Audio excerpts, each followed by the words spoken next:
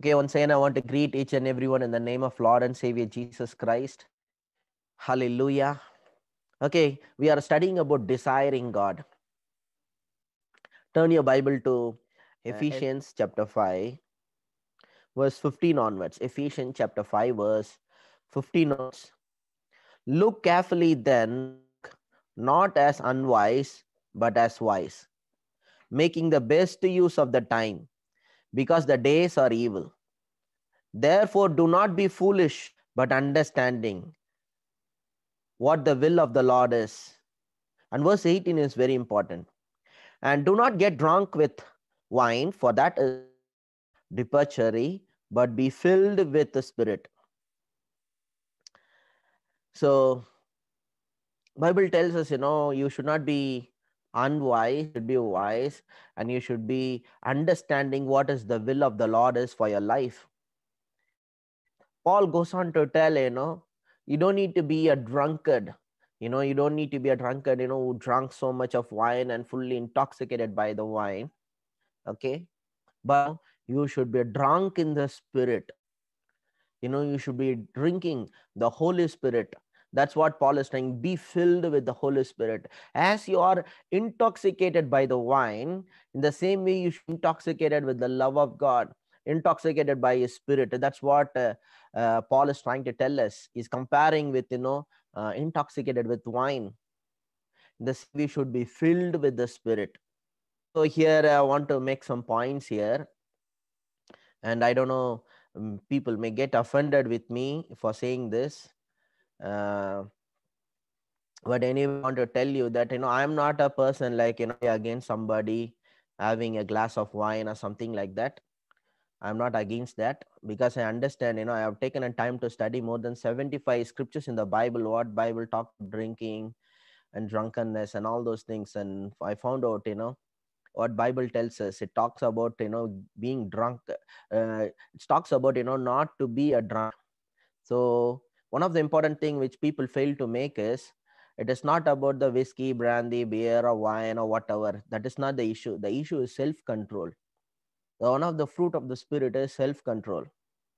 So people are not talking about that. So instead of talking about that, they say that, totally don't do this, don't do that. And so I'm talking about, there are times people are like very hypocrites. We say we should avoid a few things, and but we do other things. Okay, the same Bible which talks about, don't become a drunkard. The same Bible talks about, don't become a gluttony also. But people never stop eating. They eat nicely. In fact, the Christians are the one who eat too much. You see in Facebook, Instagram, Christians are always posting, and especially people, pastors, always posting photos with the restaurant. Whereas this Bollywood and other people posting photos and videos in the gym, working and training, and these people always, posting with some chicken piece and some pizzas. They're always eating, and they'll tell, okay, just praise God and eat, brother, eat nicely, eat nicely, eat nicely. And we fight and argue for food matters. So if you are really concerned about this, I want to tell you, you have to exercise self-control in everything. In alcohol, in food matters. People are eating too much of ice cream. People are eating too much of sweets. They were addicted to sweets. And that will create more problem. Today, the greatest killer in this world is diabetes, cancer, and heart attack. And all these things, because of the lifestyle disease, they call it as a lifestyle, because of eating too much of carbs, eating too much of sugar. So if I eat, 5 chocolates, nobody will feel bad about it. But you know what? The 5 chocolate is going to, affect my body, affect my health. So I want you to exercise self-control in everything. I'm not telling you go and drink, much ever you want. I'm not saying that. If you are, concerned about drinking, the same way you should be concerned about the food also. Avoid eating sweets and avoid eating too much of food. Exercise self-control in everything. So let's continue. So here Paul is telling us that, do not be drunk with much wine, but being filled with the Spirit. Desiring God. We are studying about desiring God. We are not hungry for God. We are not desiring God because, we are drinking so much in this world. We are eating in the table of this world. And we are so trying to, be filled with this world. So we are not hungry for God. There is no true desire for God. So you must have to have some clear understanding about this. You see, if you read Matthew chapter 6, Bible tells us you cannot serve two masters. You cannot serve God and mammons. So I want to explain this. Listen carefully, and all we need is an understanding and wisdom from God. Money is not evil. Blessing to you. You can use your money to bless some poor. You can use money to pay somebody's bill. You can use the money to pay somebody's fees. If you need to do a lot of work, you can use it. So when Bible tells us you cannot serve, it is not only about the money, it is about the world system. If you are trying to be filled with this world, if you're trying to be filled with this world system, if you're just enjoying this worldly system, if God is your master, you should your whole focus should be upon him. Your heart should be focused upon him. You can desire him. So is it wrong for us to have money? Is it wrong for us to have worldly things? If you're satisfied with the things and you're not hungry for the Lord, there is something wrong with us. See, last time I told you, again I will tell you. If things satisfy us, why we are keep on going on buying more things? Okay, we're studying about Matthew chapter 6. You cannot serve two masters. You cannot serve God and mammons. Mammons is a word, Aramic word, which means worldly things. It's not only about the money. It's about not only about the worldly things. It is about the system of the world. Okay. So if you are filled with these worldly things, if you are filled with the system of this world, you will not be hungry for God. I want to tell you, if you have to really to be hungry for God, you should be seeking him, you should be desiring him. The reason we don't have much hunger because we are so happy with these worldly things. We try to satisfy ourselves with the worldly things. But I want to tell you, and in your experience, you will know it. In my experience, I know it. Uh, Things can only temporarily make us happy, temporarily satisfy us. When we buy a new car, we are so excited, so happy about it. But within a 1 year, we are not that much interested. Before, I was always with a laptop. Wherever I'm going with my laptop. And you know what? After 2 years, it has become nothing. So I want to tell you, the things, we're trying to satisfy ourselves with things, but I want to tell you, things will never satisfy us. That is why we are trying to buy again and again and again. If what we have already satisfy us, why there is a need for us to buy more things? We buy and accumulate more things just because of our ego. I want to tell you, my God, one day I want to preach and teach about ego. Ego itself, it's a complete a different subject. It's all because of ego. See, having things is not a problem. Once again, I want to tell you, if you have a right heart and right thinking, right mindset, you can enjoy, because Bible tells us God is not against enjoyment. God is not against comfort. God is not against luxury. God wants us to give us all things. But your focus, your affection should not be upon the things. Your focus, your affection should be upon the Lord. We should use things. We should love people. But we use people and love things. We should use things and love God.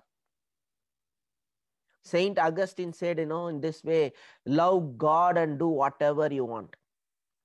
If you really love God, you can enjoy all those things in this world.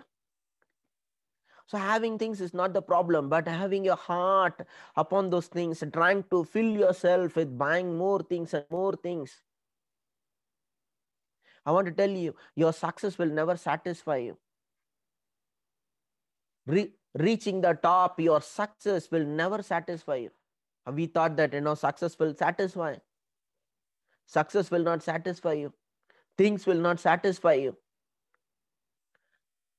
You may win this Olympics, and for some time you'll be excited about it. After some time, if you're not going to win one more, you're not going to be that much happy. But God can bring satisfaction to you. You can be filled, you can be satisfied. God wants us to be filled with the Spirit, intoxicated by His Spirit. God wants us to lose ourselves, lost in His love.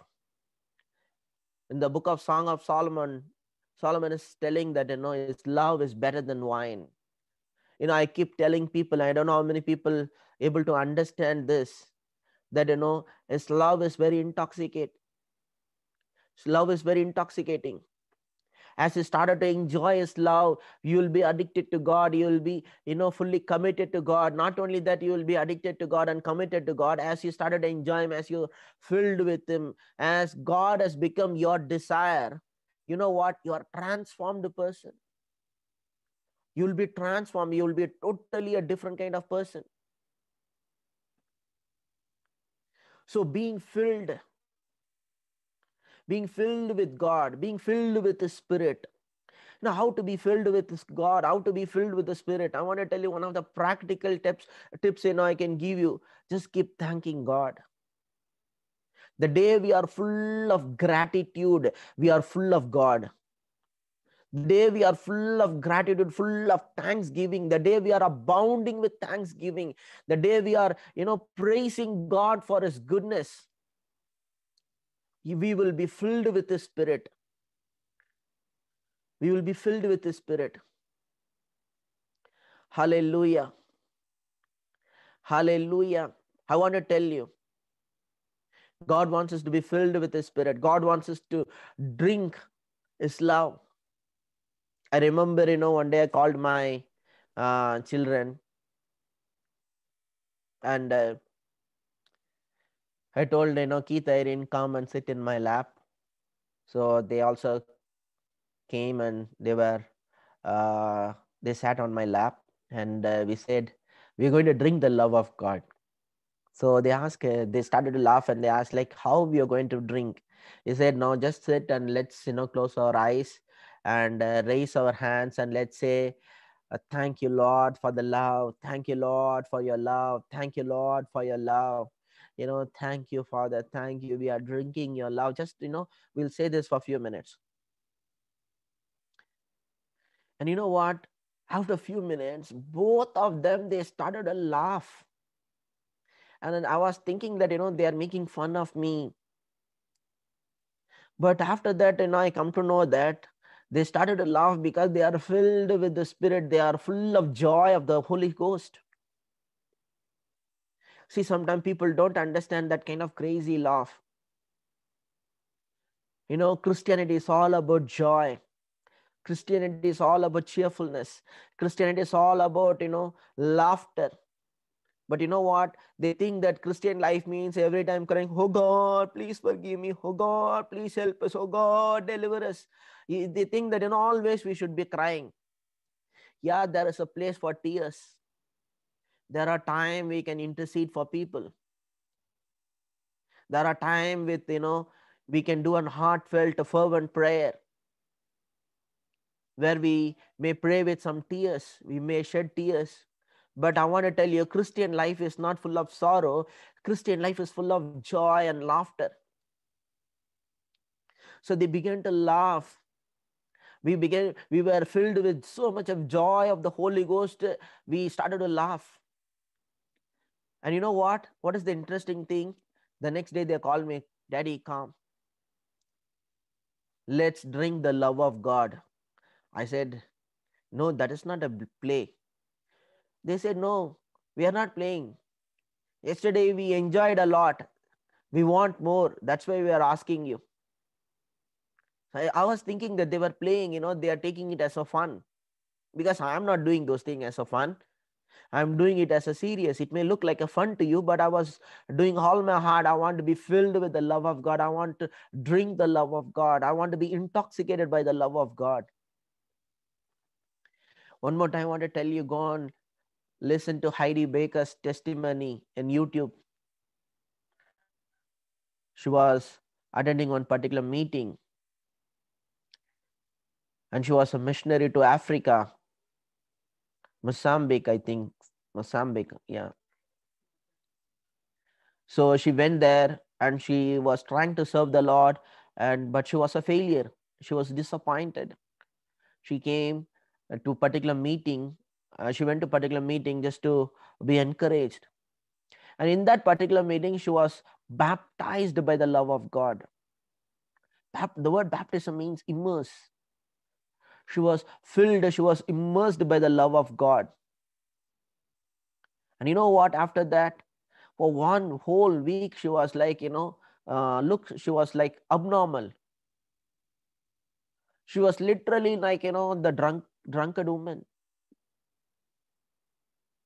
They thought that, something happened to her mind. Maybe she got disturbed in her mind. But the whole week, she was so much soaked in the love of God, the love of the Father, the embrace of the Father. And after that, her whole life was transformed. She was a blessing to the world right now. She raised people from the dead. You know how she raised? She is not like other man of God. In the name of Jesus, I be raised from the dead. No. She take the people and just hug them. I heard a story about some child died, and she take the child and embrace the child, and started to, you know, just love the child back to life. Just loved, filled with the love and compassion. I think that Heidi Baker is like another Mother Teresa. Her whole life was transformed by the love of God. So once again, I want to tell you another story about a man called Leif Hetland. He was a pastor, Baptist church pastor in Norway. He was having very few people. He was having a goal just to get 500 people. So in this place, reaching 500 people was like a big achievement. So he also went to one day for Randy Clark's meeting. And there he was baptized by the love of God. He was filled with the love of God. He was filled with the Spirit. And he fall down in the floor and started to cry like a baby. And while he was crying there, God was healing his heart. God was healing every wounds, every pains, every hurts in his heart.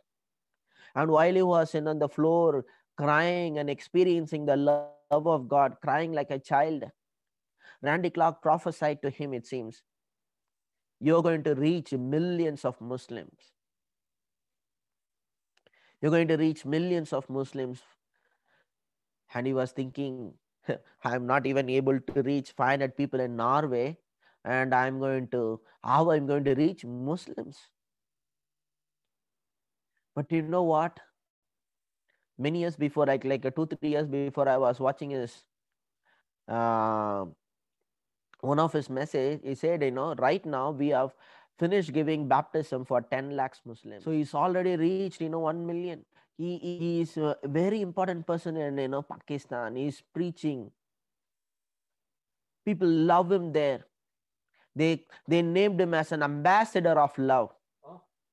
They named Leif Hetland as an ambassador of love. He was able to reach Muslims, touch Muslims by the love of God. So I want to tell you, my brothers and sisters, we underestimate the power of God's love. When we desire Him, when we are filled with His love, when we know how much He loves Him, it is easy for us to love Him. The reason we are not able to love Him because we don't know till now how much He loves us. I know that I'm preaching this message for so many times. I want to preach until and every believers, every brothers and sisters who listen to my message, soaked in the love of God, filled with the love of God, intoxicated by the love of God. So today, The same way people are, drunk in the wine, we have to be drunk in the spirit. We should be drunk, drunk in the love of God. Wherever you are right now, I want to tell you, I see that Holy Spirit coming upon you like a cloud. He's coming upon you and overshadowing you. Not only that, he's just coming upon you, he's baptizing you. He's filling you right now. This, I want to tell you, my brothers and sister, you don't understand the power of my message. I may be preaching for 14 people or 15 people. I want to tell you, but this message, the world needs this message. The world is full of hatred based on religion, based on color, based on language. In foreign country, people hate, white people and black people. In India, people hate the South Indian people, and South Indian people, Malayalis and North Indian people. The world is full of hatred. The world is full of violence, killing each other, beating each other in the name of religion, in the name of caste, in the name of color, language. My God. But what is the solution? God's unconditional love is the solution. And saying, I want to tell you, people think that, if you preach the love of God too much, people will be spoiled. But I want to tell you, no. By hearing the love of God, the message about the love of God too much, you will not be spoiled, you will be transformed. Love never fails. So right now, I want you to be once again be filled with the love of God. Allow God to heal your heart from any kind of bitterness. Allow God to heal your heart from all kinds of hurt. If you are broken inside, if you are discouraged, if you are broken into pieces, I want to tell you, the love of God can make your heart whole right now. The love of God can heal your heart right now. Be filled with the love of God. I want to tell you, if you are filled with the love of God, you will love God more and more. The love is very important. He first loved us. Before you choose to love him, he first loved us. That is the message. That is the gospel. So if you only understand he first loved us, you will be delivered from all kinds of other things. Bible tells us, love not the world, nor things of the world. All that is in the world is the lust of the flesh, lust of the eyes, and the pride of life. But people love the world. Why people are loving the world? Because they have no idea how much God loves them. Bible clearly tells us, love not the world, nor things of the world. All that is in this world is the lust of the eyes, the lust of the flesh, and the pride of life. And all these things one day will pass away. So I want to tell you, my brothers and sisters, be filled with the love of God. His love is better than wine. His love can intoxicate us. His love can transform us. Derek Prince wrote a book many years before, The Transforming Power of God's Love. My God, I pray that you will understand the transforming power of God's love. God's love only can transform. The goodness of God can lead us with repentance. I'll be keep on preaching how much God loves you. I'll be keep on preaching about God's goodness. And you know what? That message will slowly bring change and transformation. You have no idea until this time how much you are transformed. You are getting transformed every day. Thank you, Father. Thank you, Lord. Thank you, Holy Spirit.